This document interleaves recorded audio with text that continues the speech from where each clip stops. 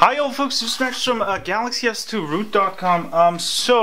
Today I'm going to show you how to disassemble your Galaxy S2. This should work on the i9100. This is what I'm going to do it on, but it should be very similar for AT&T and also the Sprint Epic 4G Touch. First, you'll want to take the battery out. The reason why I'm doing this is my screen got funky. So what I did is one of the connections to the screen got loose, and that's why I did it before. But let me show it to you again. It's very simple to do. You'll need a screwdriver. Get 1, 2, 3, 4, 5, 6, 7 screw out first, alright? And if you have a hot glue gun, that could help.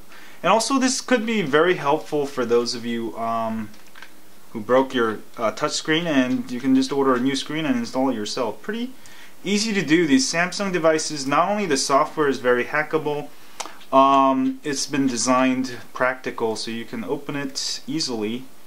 Unlike like the HTC One S, it's very hard. You need to unglue everything, the top off, and it's not something everyday regular Joe can do. But this is certainly something anybody can do with a screwdriver. Just follow step by step on this instructions, and you should be fine. Actually, you might want to get these two screwdrivers. What are these called? Phillips and the flathead. All right. So I'm gonna get these screws out, and also take your SD card out. Also, I forgot to mention that. All right. And make sure 1, 2, 3, 4, 5, 6, 7 screws are out. And next, you can get one of those plastic tools, or what I like to use is just my fingernails.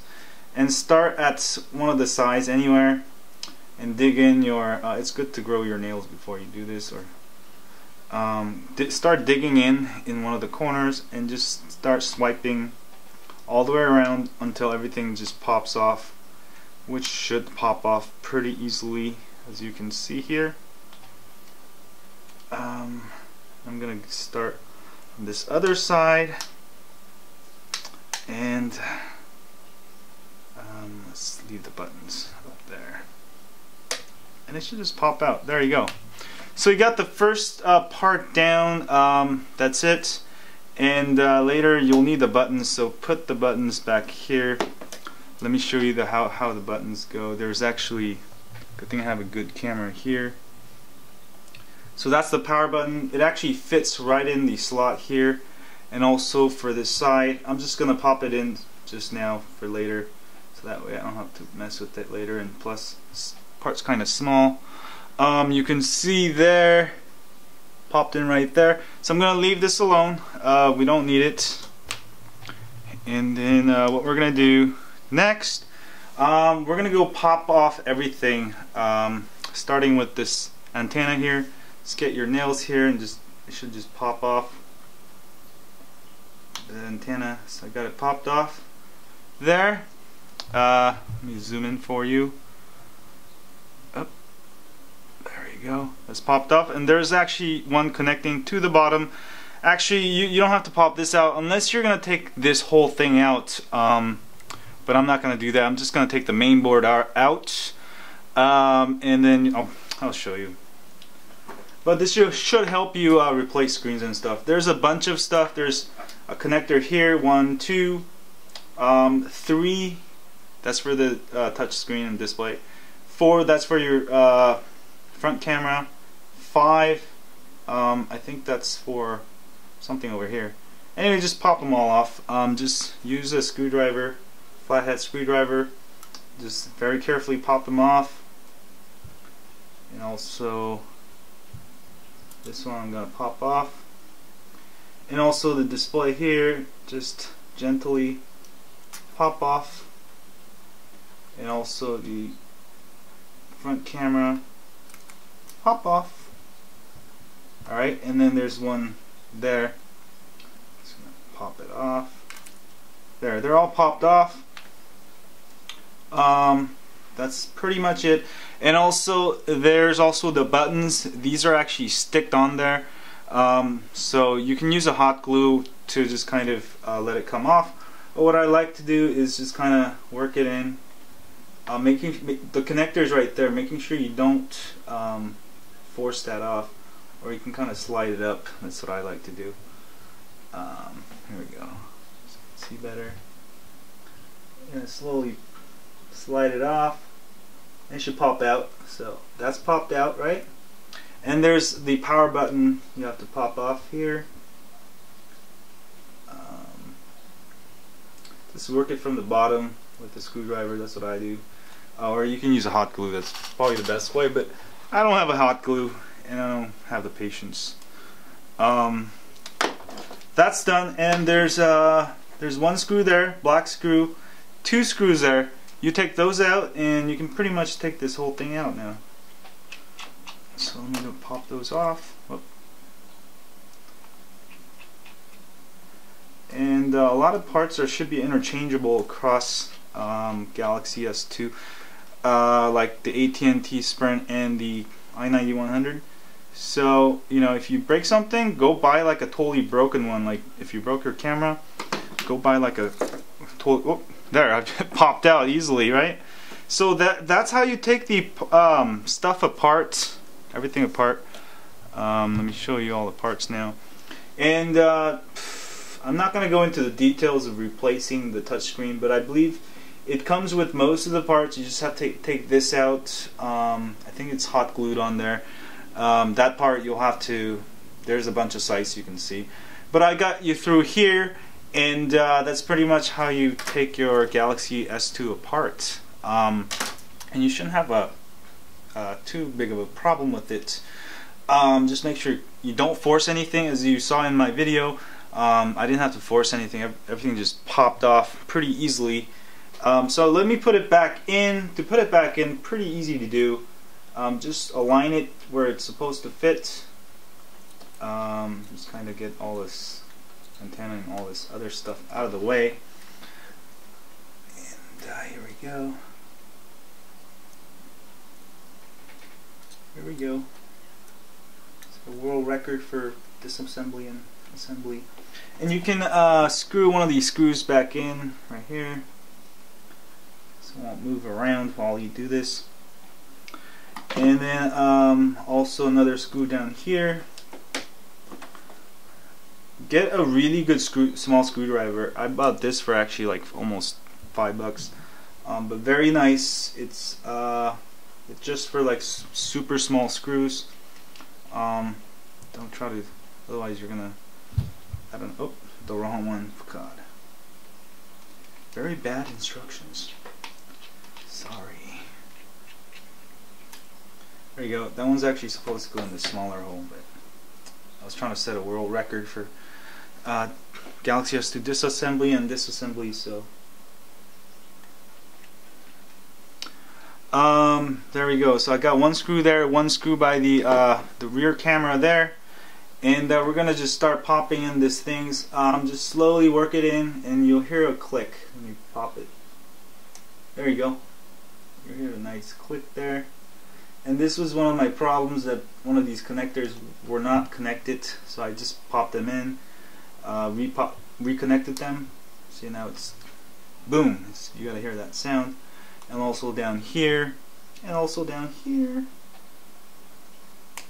And we got 1, 2, 3, 4, 5 connectors connected back, screws back on. And this one you can slowly work it in.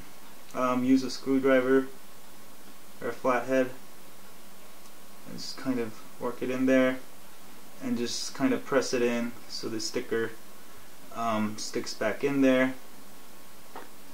There we go. And the other side too. Work it in lightly there. And let me zoom in there for you guys. Actually, I should have zoomed in the whole video. What am I doing? What am I doing on my phone? There you go. So it's kind of sitting right there. It doesn't have to be perfect. That's pretty much it. And then we're gonna pop the case in. Just make sure everything is just kind of in there. And then we're gonna take, crap. You gotta be careful because this thing comes off. Now I gotta put it in there. Put it back in there. Not hard to do, just these things are kind of plasticky. Alright, now just very carefully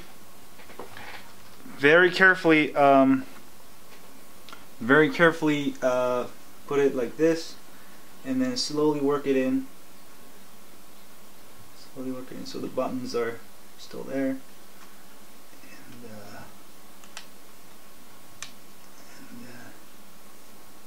Let's see, that one's in. It should pop in. And before you screw everything in, what you can do is pop the battery in, make sure it powers up. Oh, you know what? I forgot that. Jesus, I'm an idiot. Don't do that. That's why you should watch this whole video before you do it. But it shouldn't be a big problem. I just gotta pop it out and put it back in now. Alright. Yeah. So we're definitely not gonna win the Guinness World Record today because it messed up there. Put the buttons back. I forgot to put the antenna back. Sorry. But this video still should be helpful because of my errors. You can see there that thing got just jammed there. So I'm gonna actually unscrew it a little bit so I can kind of get to it. I've jammed in my. It's still alright there. Jesus. Anyway, this one's supposed to go around the corner like that. Let me show you. Sorry, I was trying to do it in a hurry. So it goes under there, and then you can just pop it in very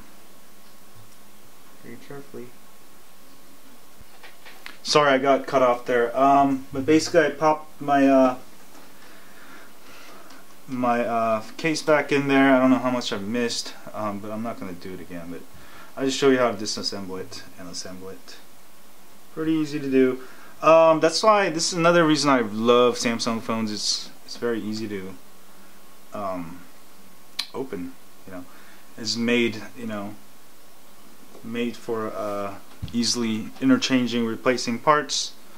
So this should help you. This video should help you replace your broken screen or broken camera or whatever. Hopefully you won't break your phone, but these things are pretty durable. I've dropped it quite a times.